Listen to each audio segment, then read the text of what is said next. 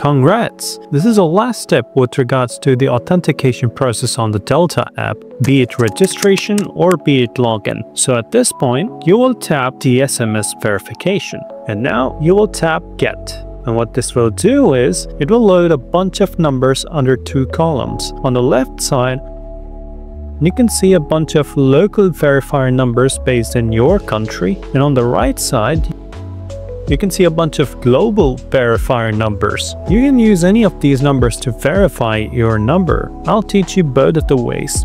And please remember, if there are no local verifier numbers in your country, then you may see this message. There is absolutely no need to panic. Just tap OK and you're good. So if you want to verify your number through the local verifier numbers, you only get the option to do it with SMS. But if you prefer WhatsApp, you can try the global access numbers. We have 4 different numbers that provide WhatsApp verification service as well. So let us start with verifying through a local verifier number. And please, if there is no local verifier number, then it's perhaps best for you to seek WhatsApp verification with one of the global numbers, because sending verification strings internationally can be expensive. Anyway, I have local verifier numbers based in my country. So I'm going to select one of these local verifier numbers. I'm going to select this one. Then I'll hit Next Step.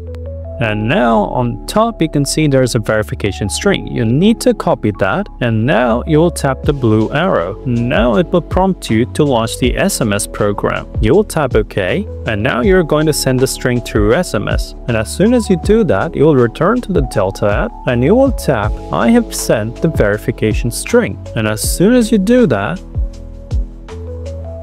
you can see the verification was successful.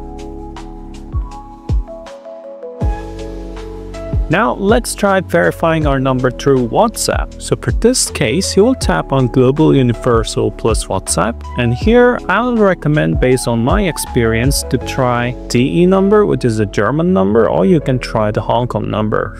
I'll go ahead with the Hong Kong number, and then I'll hit Next Step.